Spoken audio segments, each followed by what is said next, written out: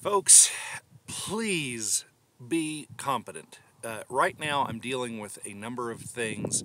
There are, at least half a dozen fairly serious crimps or problems or immediate little petty crises happening in my business.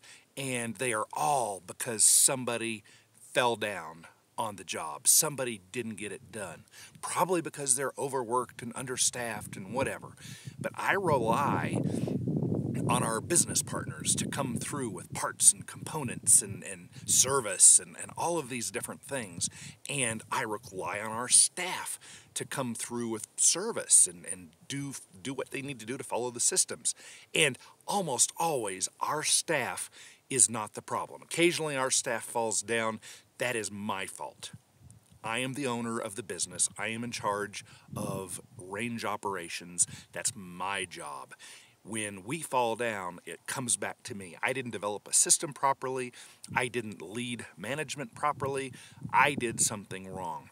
So when I mess up, I fix it.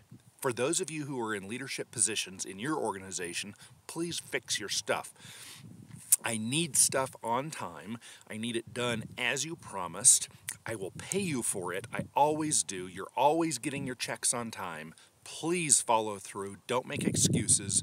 No, with as much free money as there is out there, there are going to be a lot of people that just want to accept that. You're going to be understaffed. Gone are the days of even hoping or dreaming of working 8 or 10-hour days, 5 days a week. That stuff's gone.